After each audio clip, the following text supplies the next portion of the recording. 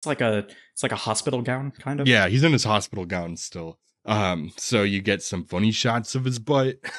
It's like, ooh, That was butt. all the rage in the 2000s, man. It really was.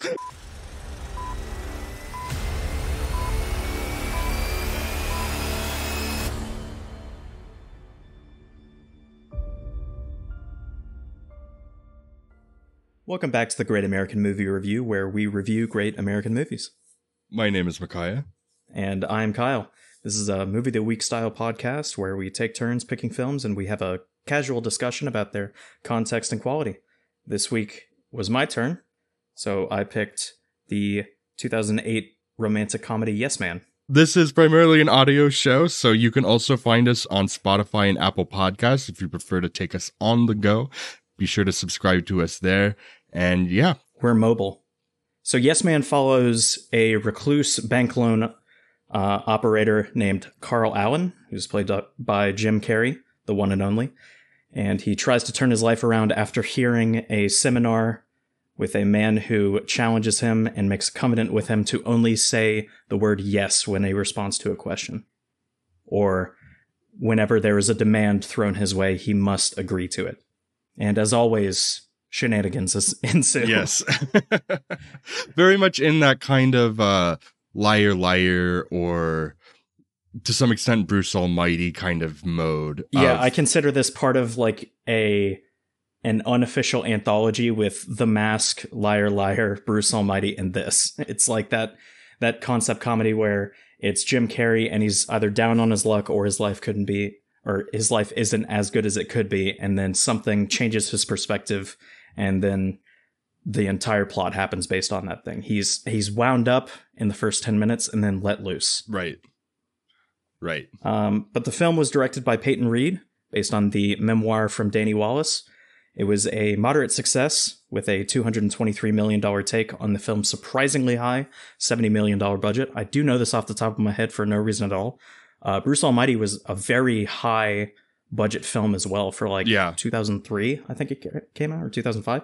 That had like an $80 million budget. So Jim Carrey was basically just thrown money, especially after 1994 when he made upwards of like about $1 billion from three movies. In the 90s and the 2000s, you just had these star-led comedies, like these big studio comedy vehicles that you just don't see get made anymore. And it's interesting though that there was so much faith in these movies led by specific stars, whether it be Jim Carrey, sometimes you'll see like Jack Black, maybe a Bill Murray, these star-led comedy vehicles really through the 80s and 90s, and the 2000s was really the last kind of gasp of that with people like Jim Carrey.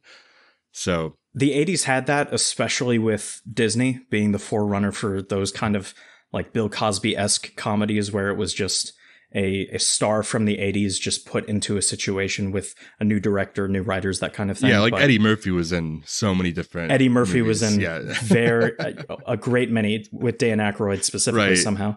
And I mean, Jim Carrey in the late 90s, early 2000s was probably one of the biggest contributors to the box office. Just in no general, matter what period. He was in. Yeah, exactly. So anybody, any studio was gonna throw any kind of movie his way. Right. But you can see it kind of waning in the late 2000s with movies like this, where definitely it's still profitable, and I'm sure it made money later because this is probably a big home video seller. You can attest to that. Yes, I had it on DVD growing up. I've watched this movie probably 5 or 6 times, if not maybe a few more times even than that. I don't know. But yeah, it's still like making $223 million as a comedy is a great take, but its high production budget, like its actual box office returns, were not that substantial. Yeah. For what it is. But and probably not what the studio wanted. Yeah. Or what the studio was expecting, given throwing $70 million at a relatively new director. I think Peyton Reed, of course, both you and I have seen the Ant-Man trilogy, which he's directed all 3, I think. Right. 2 for 3 on those, I'd say.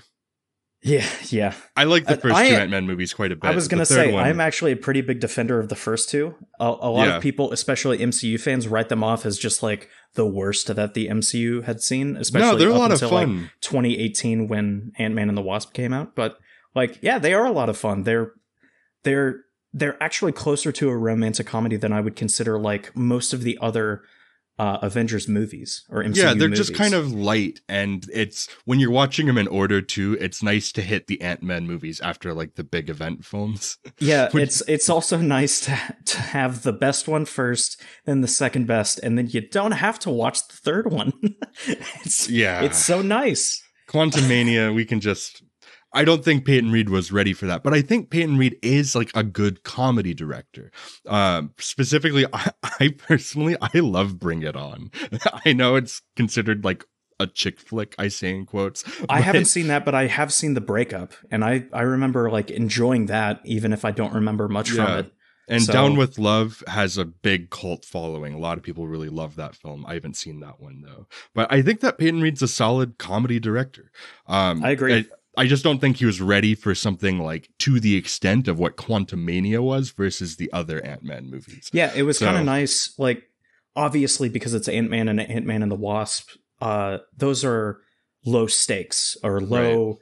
Like, you could skip over those and you wouldn't miss much when it came to the MCU. So it was a very good deal that he got, basically directing the safest movies that you could direct in the MCU. Right. They're low stress. So I did want to point out, I believe his name is Nicholas Stoller, is one of the screenwriters for Yes Man. Mm-hmm. And he directed what I believe to be one of the best romantic comedies, Forgetting Sarah Marshall. Oh, yeah. I mean, Nicholas Stoller is one of these guys. His name's been around in like comedy stuff. I mean, he's worked on stuff that's really great and stuff that's not so great. He wrote specifically I think my favorite movie that he wrote is the 2011 Muppet movie with Jason Segel. Oh, Jason Segel. I love that movie. But yeah, like I think with comedy writing too, like you can write a great comedy script, but comedy, a lot of it is made in the moment. So whether or not a movie is great based on what could be a great comedy script is going to be up to the stars, the filmmakers, even the editing is going to determine like kind of if those jokes work on screen. Well, I think another thing is Nicholas Stoller, I believe, wrote why am I forgetting this on the spot? The other Jim Carrey movie from the 2000s, comedy specifically. Bruce Almighty? No. Well, that's from the 2000s, so I don't know. Fun with Dick and Jane? Yeah, Fun with Dick and Jane, thank you. He wrote that as well. So he has written for specifically a Jim Carrey comedy, which is a genre on its own. He's written that as well, but you bring up like comedies are mostly... I would agree that comedies, the highest portion of responsibility for comedies are on the actors, I think, first, and then the directors second. And then the writer's third. Unless you're like a director like the Coen brothers or an Edgar Wright or a Tarantino, which Tarantino's his movies all have comedy in them. But those are writer directors. And so they're in full control of what's written and then how they translate it to screen. That's a completely different thing when it comes to comedy writing. And but specifically for Edgar Wright, I mean, Simon Pegg helped him write the Cornetto trilogy. So even the star of the show was also writing in it and had a hand in the production at probably as much as Edgar Wright. So, but this was one of those blacklist scripts that a studio picked up. Because every year the Hollywood Blacklist comes out, which if you don't know what that is, it's just a bunch of scripts that some body has determined these are the best scripts that haven't been produced yet, is basically what the blacklist is. So this was on the blacklist for 2007. And then I guess it immediately got picked up by Warner Brothers. And then they hired Peyton Reed, who at that point established himself. Danny Wallace's memoir is an interesting one. I haven't read it, but I knew that especially when this movie came out, it was pretty popular with, especially given that he's a British journalist.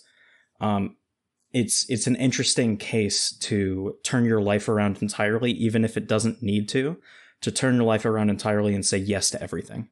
Yeah. So traveling the world without wanting to, or learning, and in the movie's case, learning Korean and guitar because you just find a piece of paper that says, "Do you want guitar lessons?" Right. So it's not the inkling or wanting to, it's the happenstance to find yourself in that situation, and then eventually you'll discuss in your mind whether you still want to do that thing, or if you're trying to distance yourself, you can do that without saying no.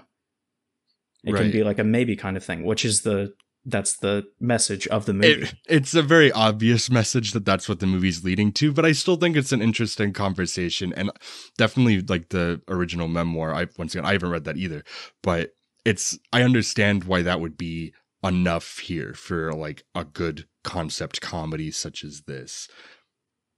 It also is somehow, even if it had just been like a documentary on David Wallace's, like a reenactment or like interviewing him and like dramatizing it, it still would have been an interesting conversation akin to like one of those motivational books that you find. Yeah. Because it's got something that everyone kind of needs to know. It's very dramatized in and of itself somehow. You don't really need to do much. And it's very easy to get along with. Yeah, that's kind of the whole point. If you're saying yes to everything, then you're going to end up doing some interesting things. Yep. So, which is kind of why, like, I actually thought of this movie a couple weeks ago, just because I was like, I got to stop saying no to everything. Because it's just like in my instinct, it's my like, something got broken in me a long time ago where my default answer to anything is just like, no, I don't want to do that. If anybody asks me a yes or no question. Anytime anybody asks you something, you just look at Elrond like Isildur and says, no. Right. So I was like, I got to break out of that habit. And I just thought of this movie randomly. And then sure enough, here we are talking about it on the episode. Yeah. So the reason I picked this movie, we can get into that now. I think this is fate telling you to think about it more. So I picked this movie because I wanted to start an interesting thing where I go onto a random movie generator website and pick a random movie. And whether it's good, whether it's bad, whether we enjoy it, whether we don't, we'll talk about it. So it somehow came up with Yes Man, a movie that not only both of us had seen, but both of us enjoy and both of us have like a deep history with. So, yeah. Yeah, this movie, like, it came out to pretty lukewarm response critically, which, you know, comedies historically, like, especially broad comedies like this, generally haven't gotten, like, they rarely get really strong critical response in this kind of capacity. Yes. And they're made for general audiences is ultimately what it comes down to. And I think in the case of this one, I think that the general audiences, while they were also somewhat lukewarm on it, did embrace it more. And I think over the years, like, I don't know, it kind of has, people don't really talk about this one that much among Jim Carrey's like oeuvre. I would absolutely agree with that, because he hasn't even done this type of comedy, like, he's done this type of comedy better on multiple occasions. Right. I'd put Liar Liar and Bruce Almighty and The Mask, which is, it's a stretch, but I see those similarities. Yeah, no, I agree. I agree that those three are all better than this, both in, I think, idea and execution. And also his specific take on the character that he's portraying, because it's an interesting take. This is his most like depressed kind of character, especially in the beginning. But and like I said, he's wound up and then let loose. But and I'll agree for one of the handful of times with Roger Ebert, who says, let me pull up the quote, because I read it after I watched the movie again. He compared it to Liar Liar, and he said, quote, Jim Carrey works the premise for all it's worth, but it doesn't allow him to bust loose and fly. And I agree with that wholeheartedly.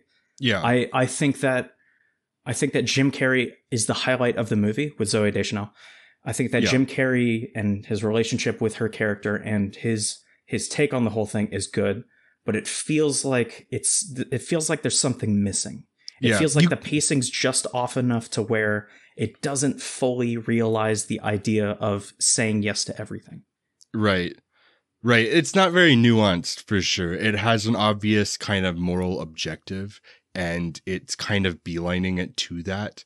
But I do think that there's still a lot of fun to be had in this film, like mostly through Carrey's performance, but mostly through the comedy of it. Yeah. Yeah. But it's very light. Like the whole film is very light. It's breezy. It goes by fast.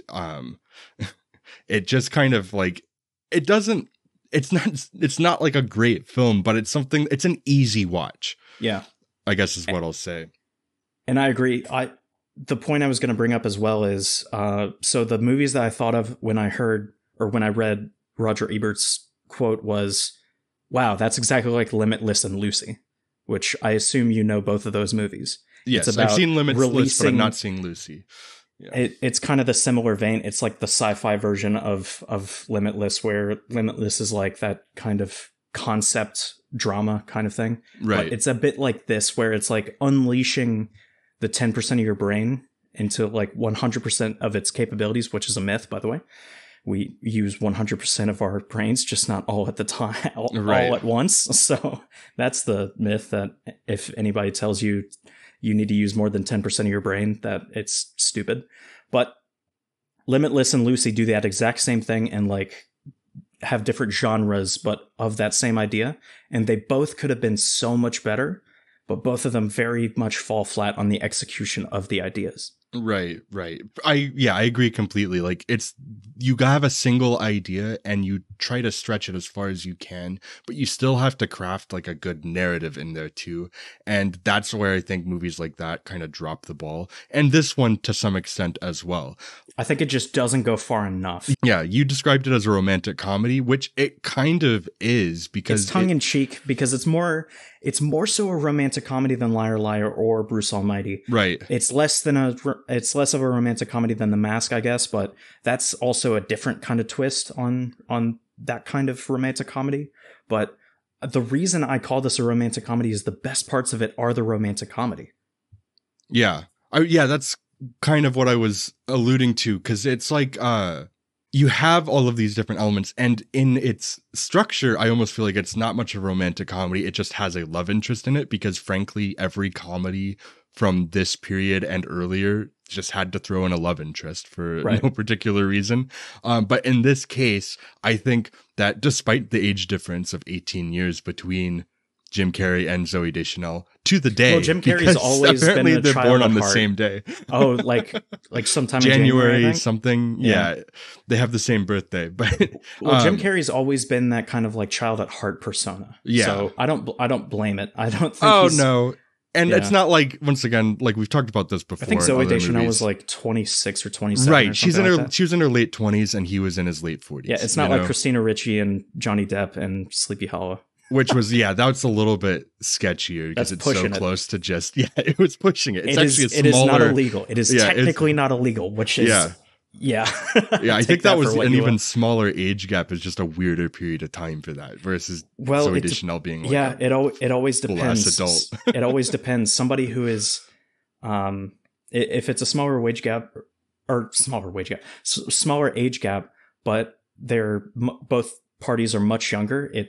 It can sometimes be worse. So it's weird. Yeah. This one, it doesn't feel too weird. But I even remember watching this when I was younger. I was like, isn't he a lot older than her?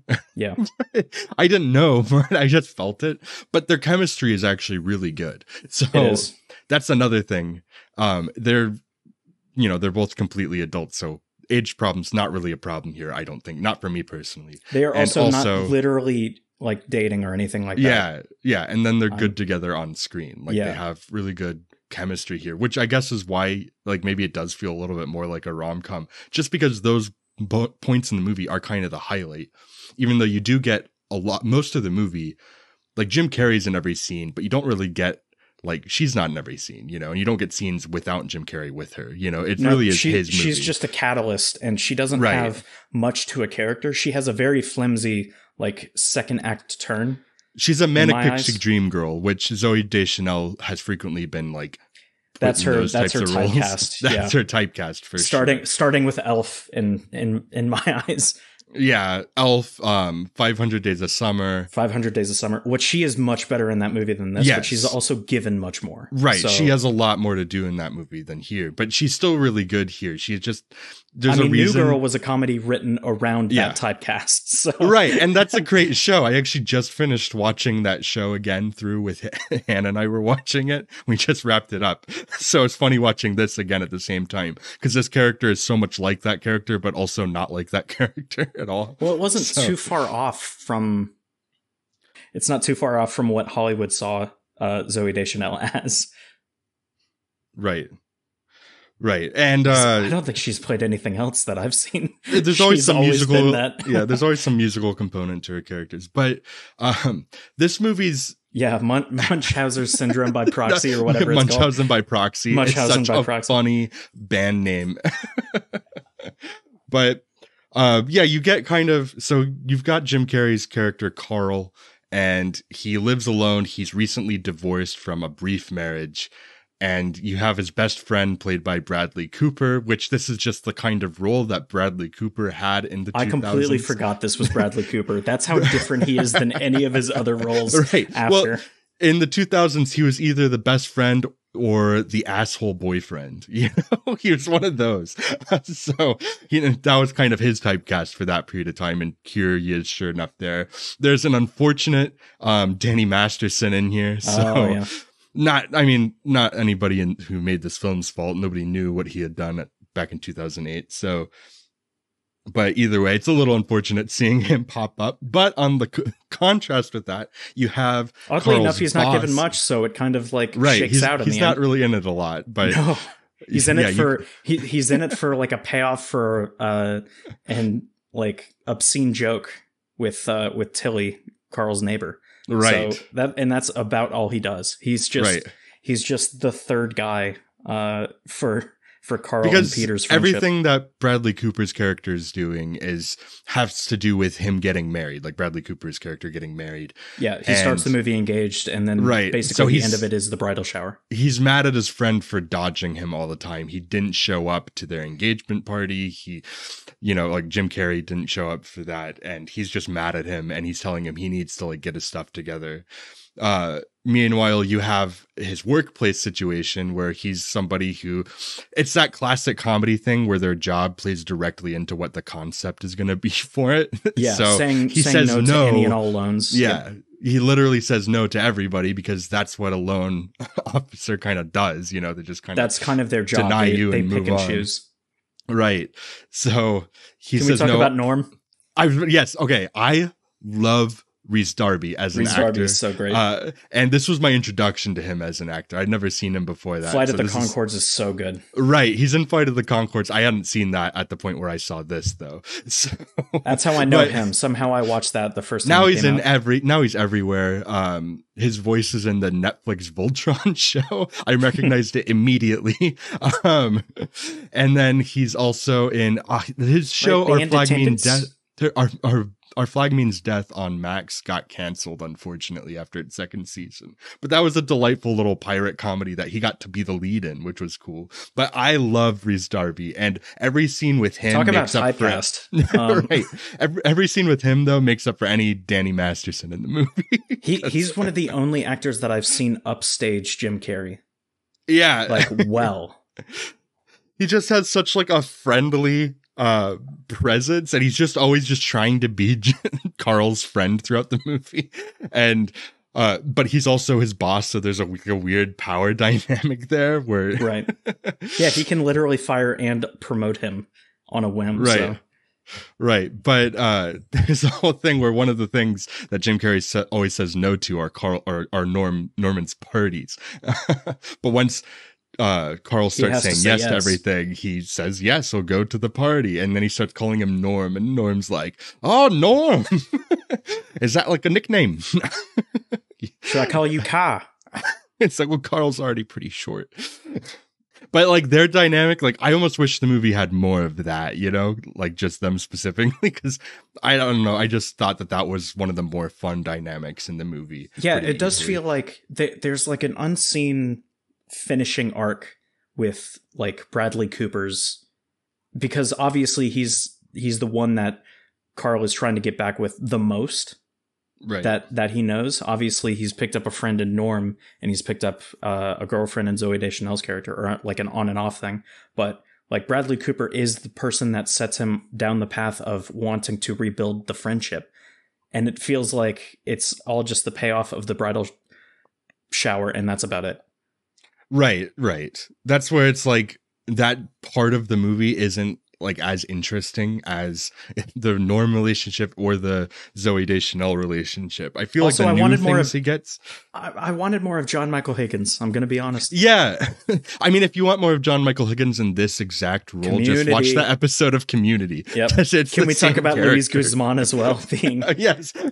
Speaking of Community, Luis Yeah. Guzman shows up in this yeah, no, as a ledge I'm jumper. almost certain that Dan Harmon watched this movie and was like, I need John Michael Higgins in a exact situation like this, but as like a teacher.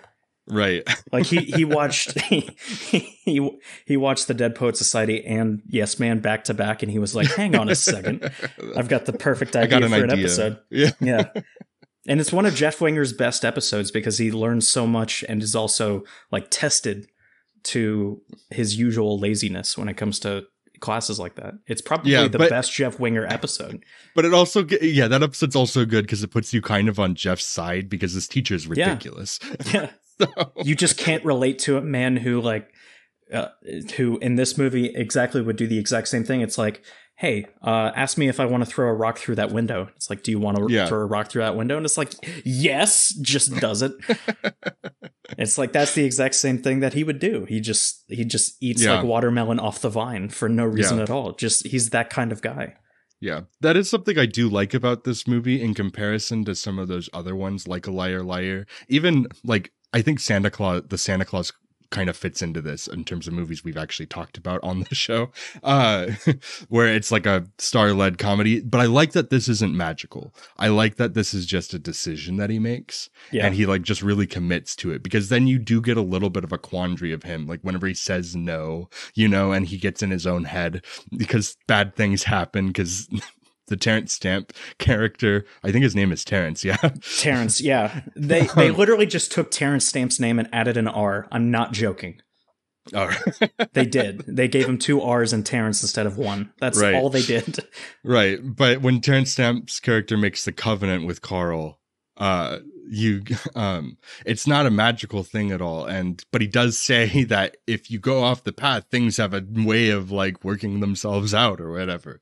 And so the first time he says no is to the horny old lady.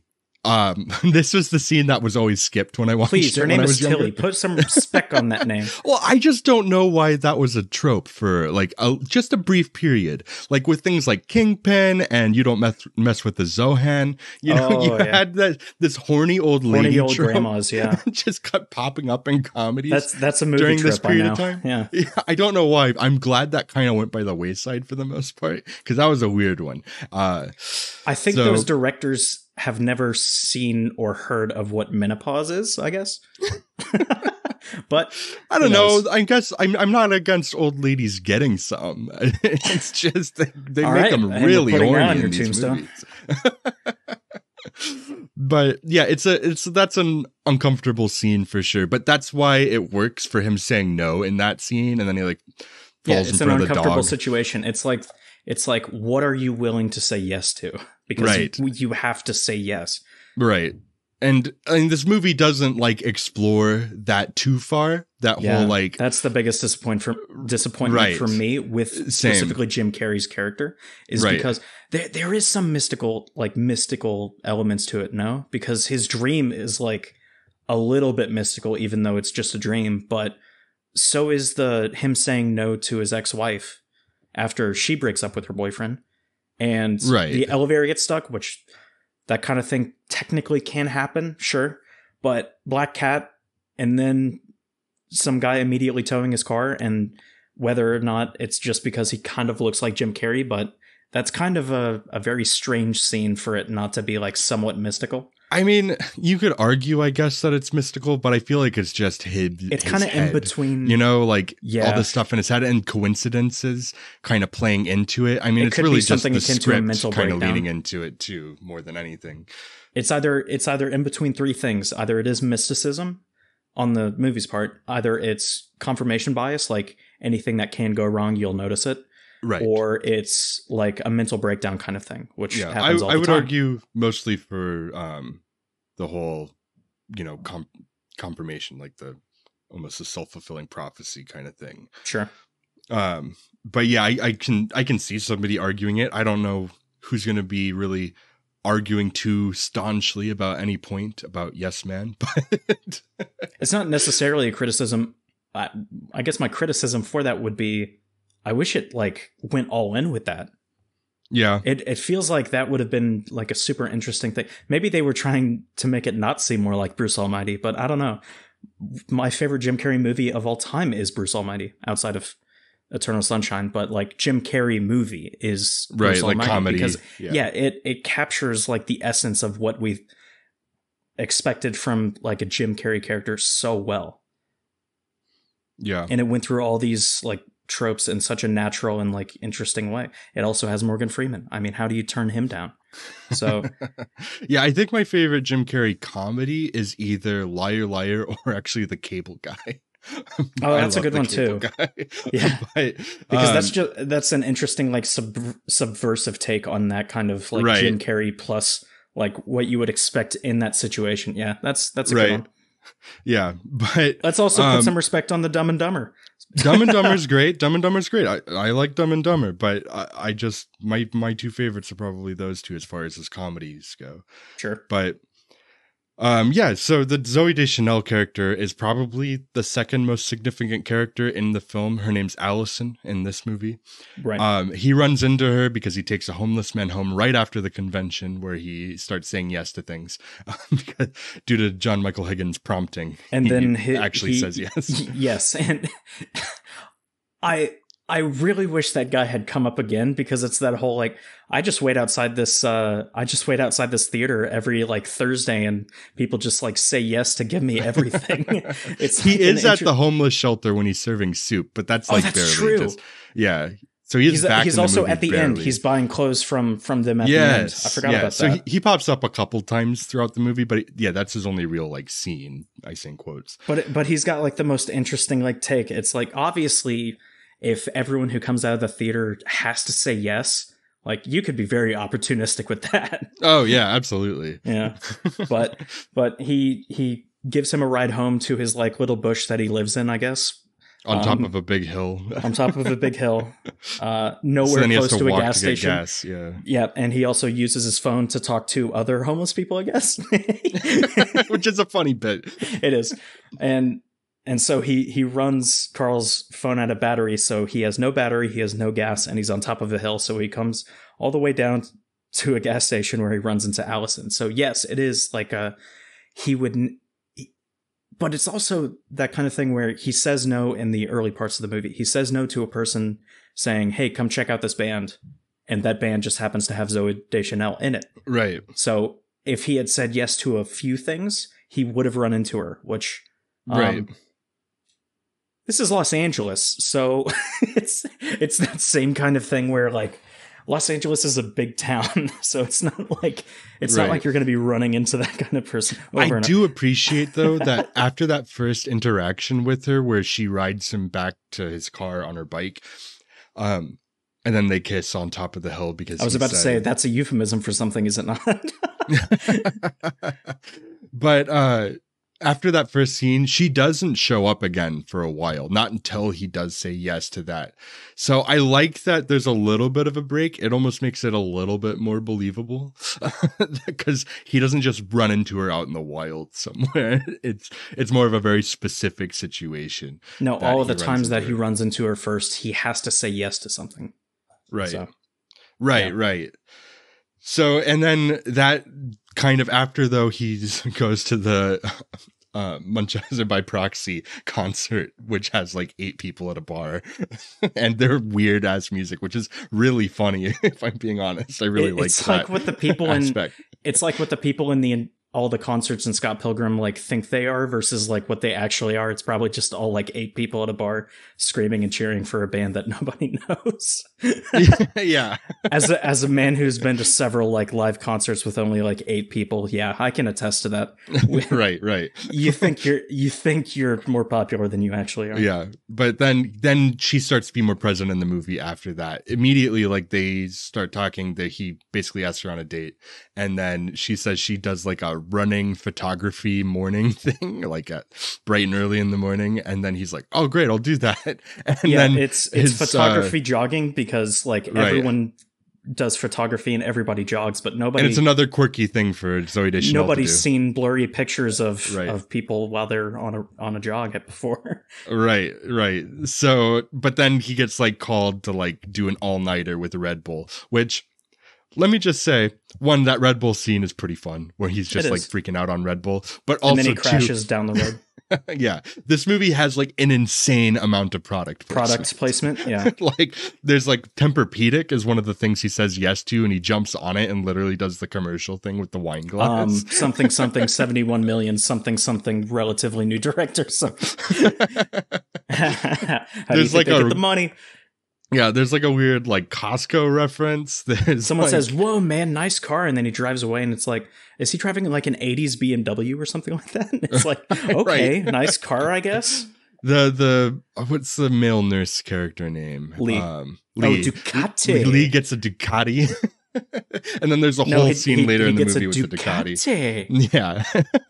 And then there's obviously the Red Bull scene, but like it's done in a way that I think the scenes with the product placement are funny. So I kind of forgive it a little bit, even though it's like the most brazen product placement I've seen in like a while. It's not subtle.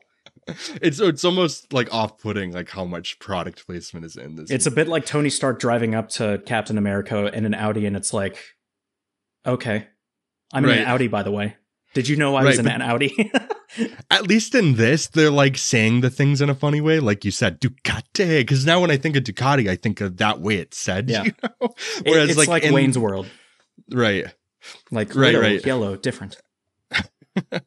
Whereas in like something like a Marvel movie, like you mentioned with like the Audis, they're just like kind of all Audis. Somehow. Like they don't reference that it's an Audi and that every car seems to be an Audi, but they all it's are. Not like Jarvis, I'm taking the Audi, which is my preferred car, by the way. It's like in I just watched Argyle, which is produced by Apple, and every Apple movie, every tech product is Apple.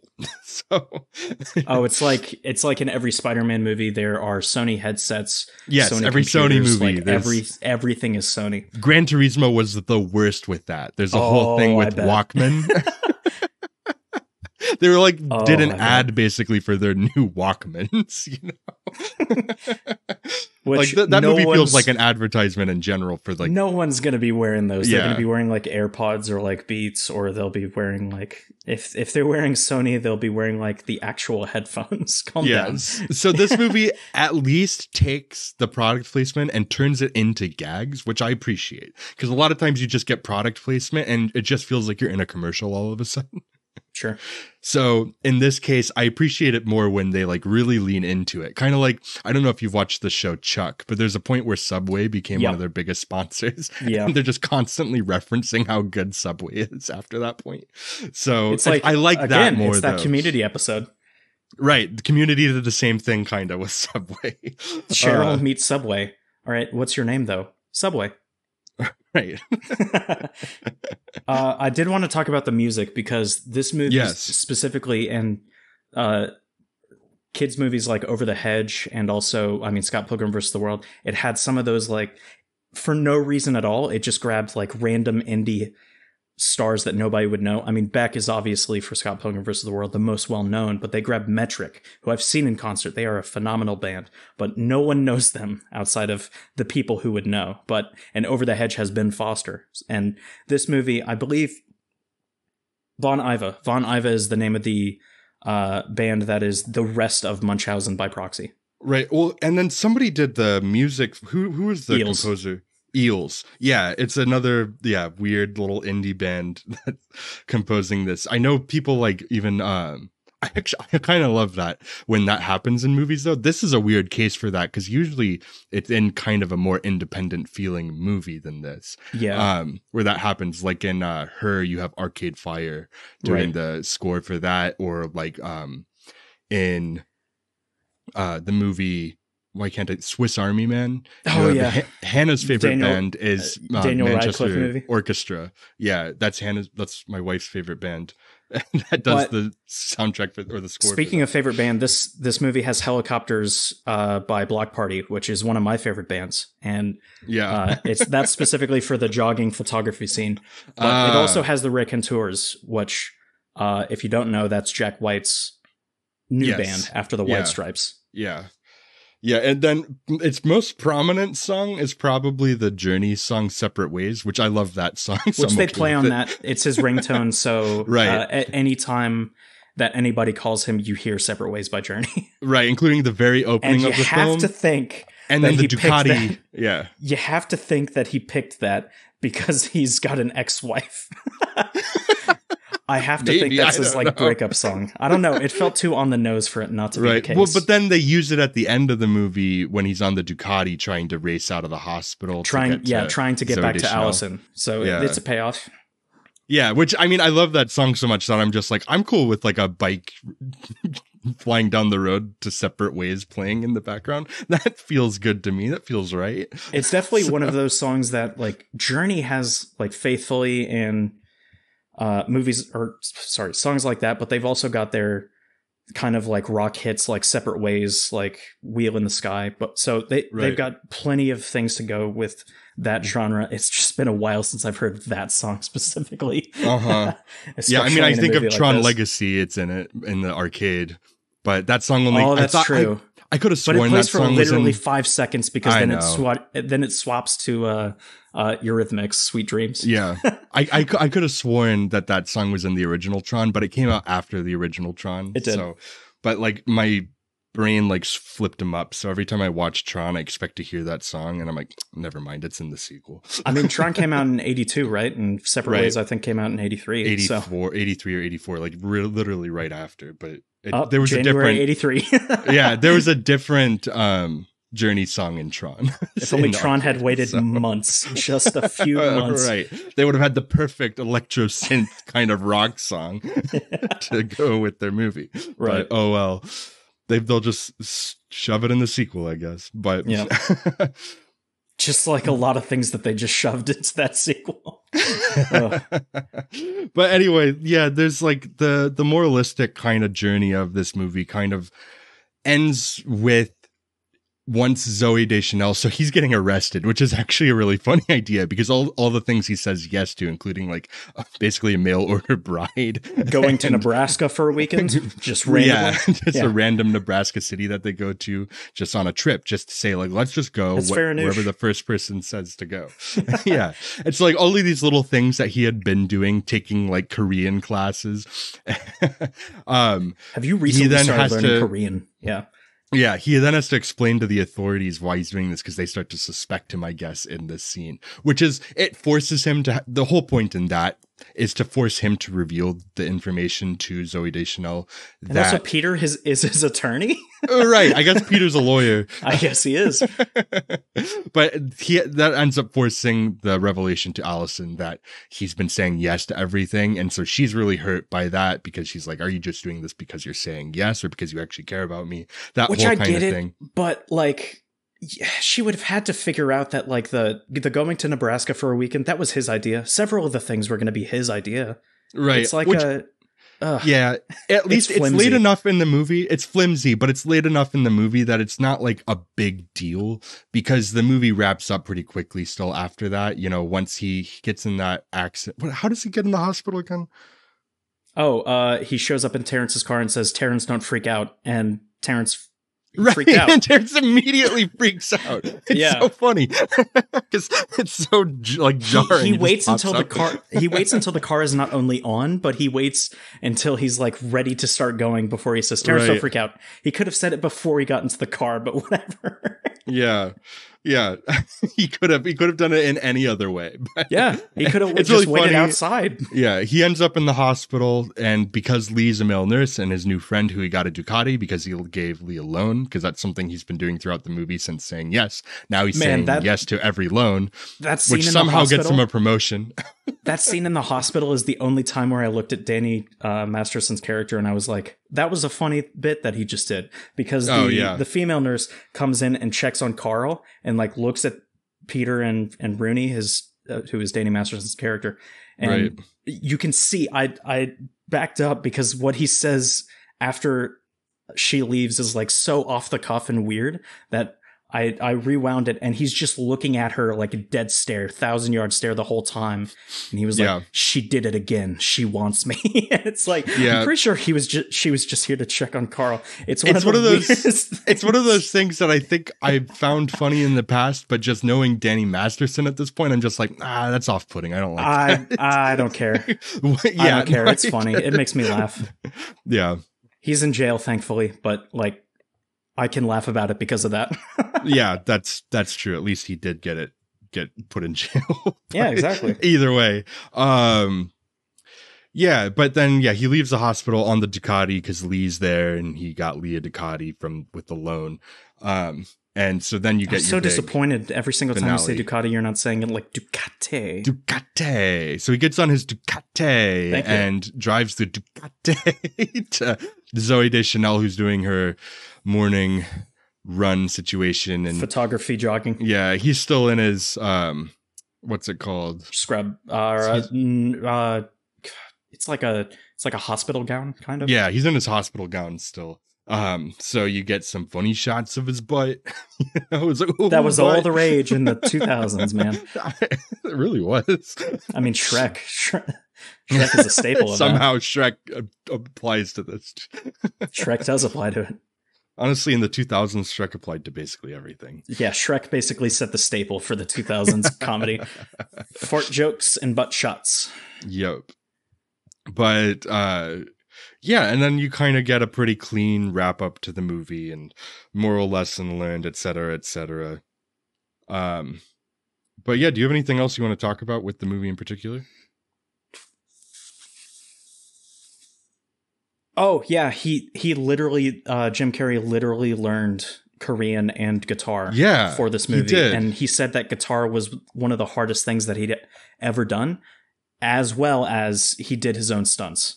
With like the bungee jumping. I know they did that after they finished shooting. Yeah, that was the last thing. Yep, insurance was like, all right, Jim Carrey is one of the most profitable beings in the world. We can't have you like killing the man. I think he also broke a couple ribs. Yeah, like, so the waiter scene at the beginning where he says to his ex-wife, "All right, I gotta go. I'm gonorrhea." And then he's like, "Oh, wow, that's weird," which is a funny joke. I would have laughed it off. But he says that, and then he turns around and accidentally runs into the waitress who is holding a platter full of glasses, breaks that, and he goes head over heels and falls on the ground. And as he was doing that, during a take, he broke 3 ribs. Yeah, that's where it's like that's where it's like the rubber man of Jim Carrey. That is kind of the appeal of him. Maybe he shouldn't be doing that exact kind of thing in his late 40s. I was about to say, this is pretty close to like the end of his like physical comedy career. So right. Probably because of the 3 ribs. Although I have enjoyed his return in the Sonic movies, as much as those movies are just kind of what they are.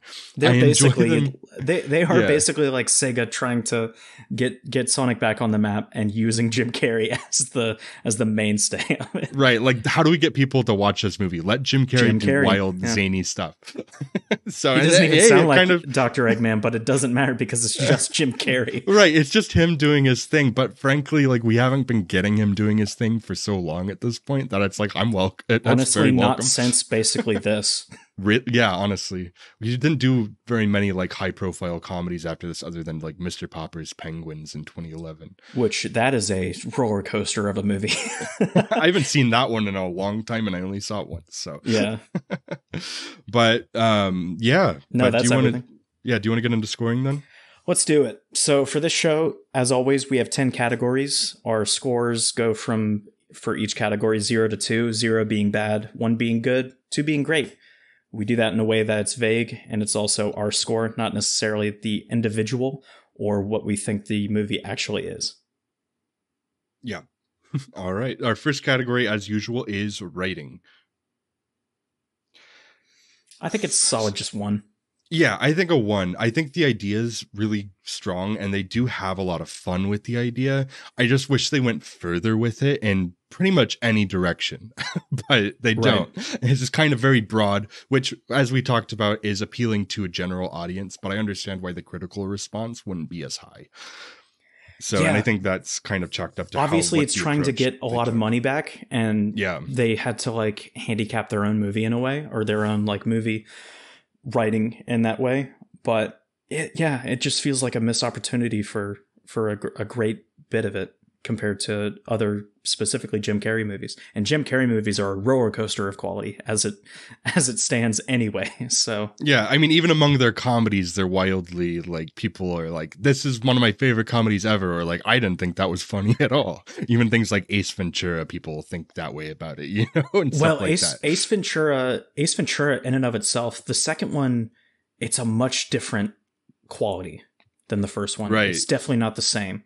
So I've only seen the scene where he comes out of the rhino's butt from the second one, so I can't speak to it. But I do enjoy the first one despite some of its problems. But most of his comedies are about the same in quality. I'd say most of his comedies tend to be the above average kind of for movie making. And I think this one kind of fits with that for me. I don't think it's one of his best, but I do think that it has the same appeal that his better comedies do have. Both in kind of some of the zaniness, what he gets to do, and in kind of some of the heartwarming aspects. A lot of his comedies do have that quality to it, specifically things like Liar, Liar, Bruce Almighty. And I think this does that pretty well. Oddly enough, it's because this doesn't feel as fulfilling as the other ones, where if it had been, those moments would have been among his best when it came to his comedies. Right. The rest of his comedies.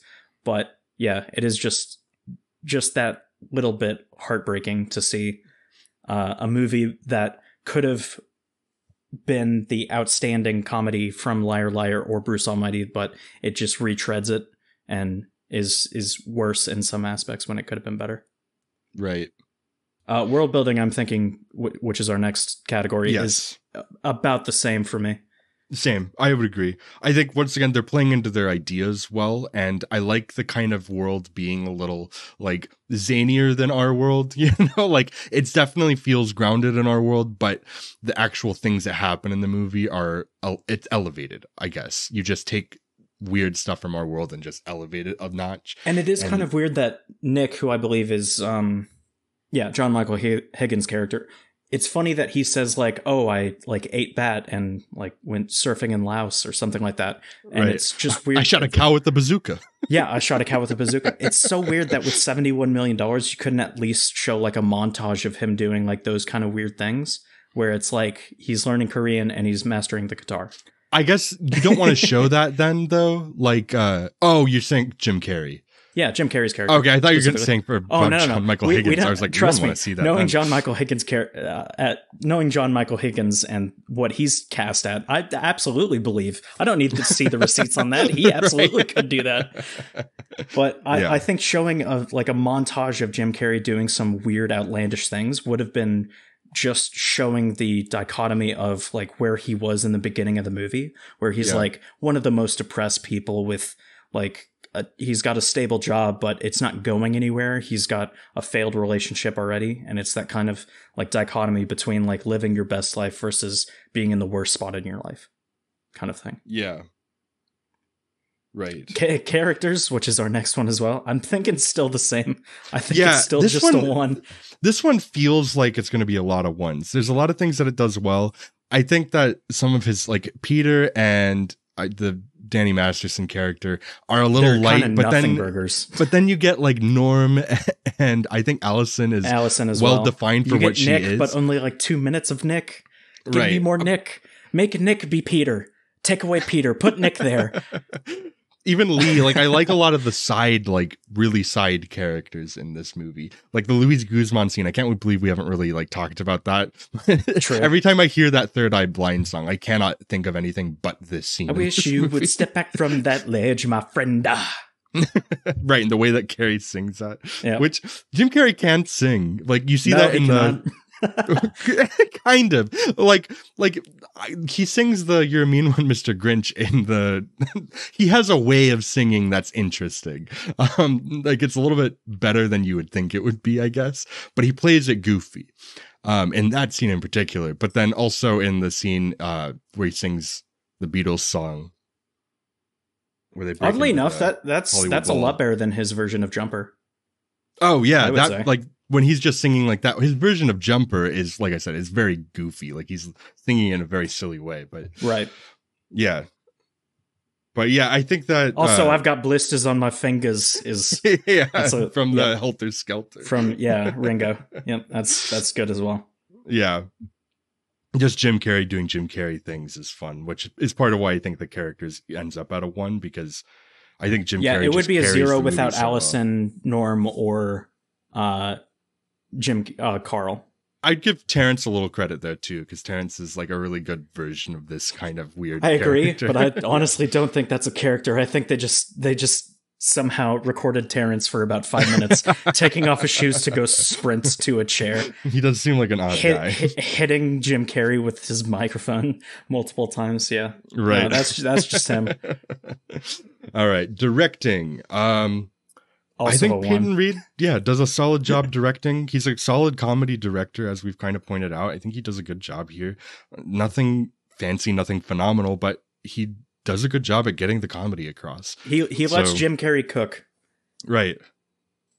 Yeah, so I'd give directing a 1. Acting, kind of a 1 here too, is what I'm thinking. I kind of agree. I think a strong 1 is fair. It's just close to being a 2. And I don't know I think who if there was more for the supporting characters, like to what they can do, but if it was just Zooey Deschanel, Jim Carrey, and Rhys Darby, it would definitely be a 2.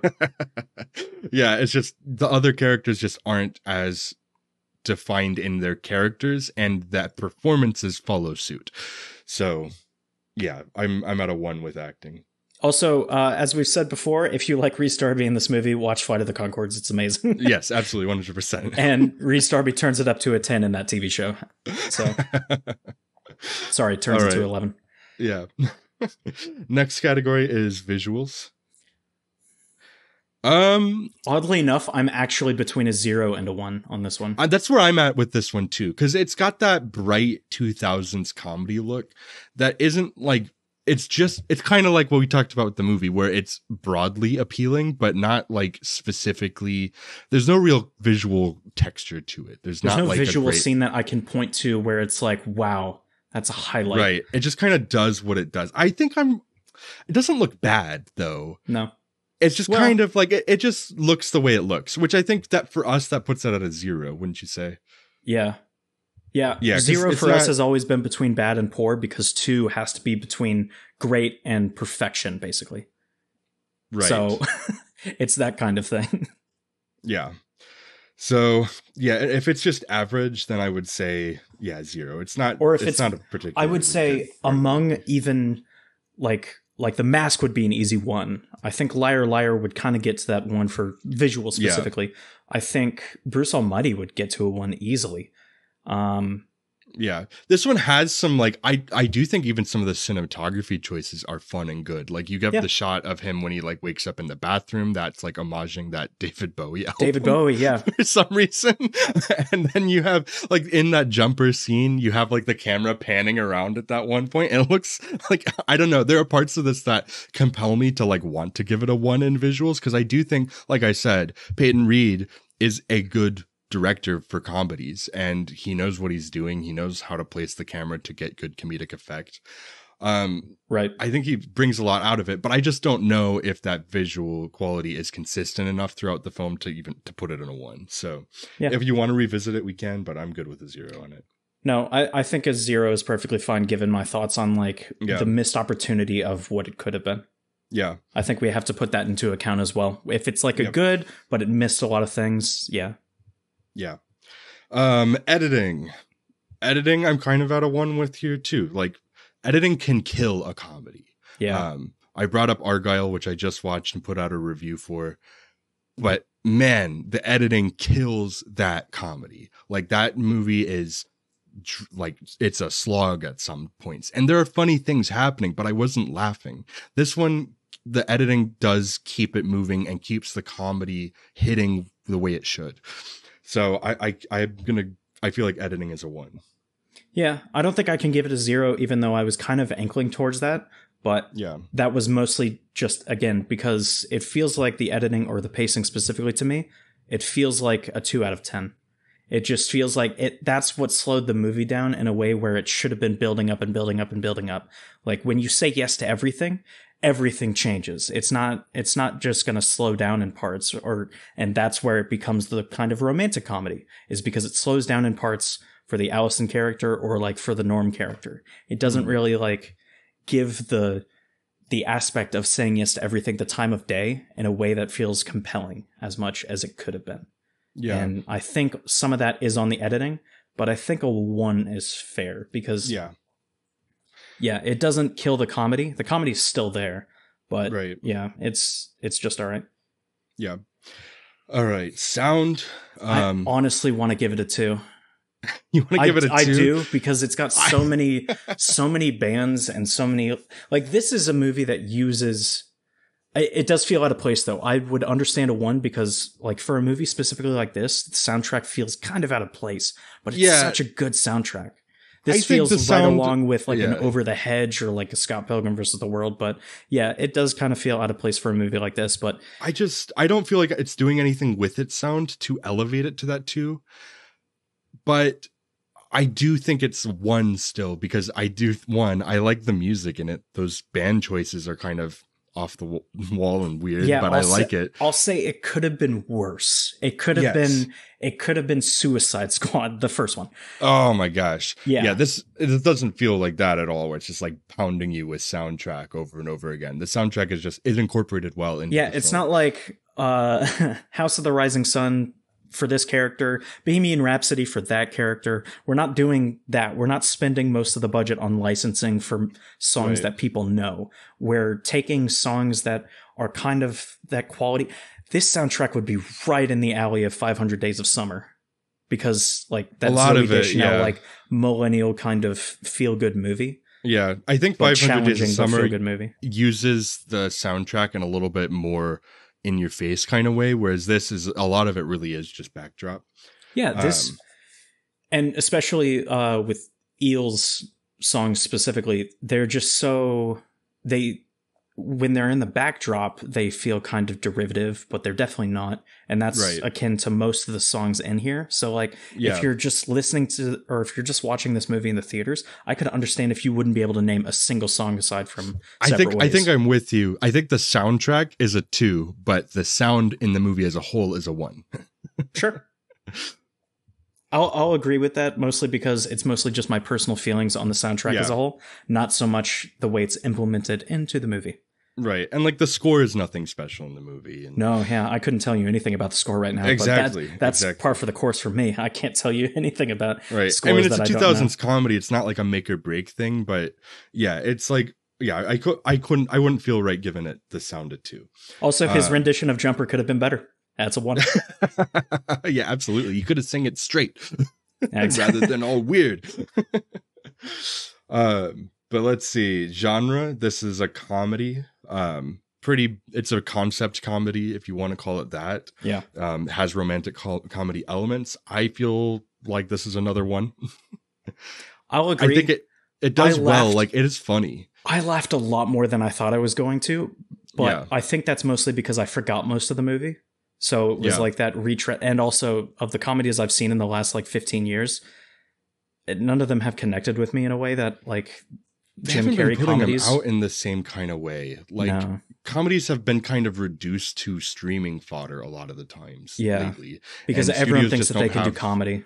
Right. And studios just don't have the confidence for theatrical distribution for a lot of times. So even when they do put a comedy in theaters, it doesn't get the kind of, support that it needs to become something that, people, connect with. Right. So I don't know. I've been kind of disheartened by the state of comedy lately. So it's kind of nice going back to right when this kind of comedy was kind of in its last days, and just kind of seeing that there was still life in it then. And I wish that studios didn't just kind of back off of comedies at that time. But yeah, but I'm not quite a 2 with this one. I think that it under delivers on its concept just a little too much, that I wish it went further with its comedy. I also do think it takes a little while before Jim Carrey gets to be unleashed in the way.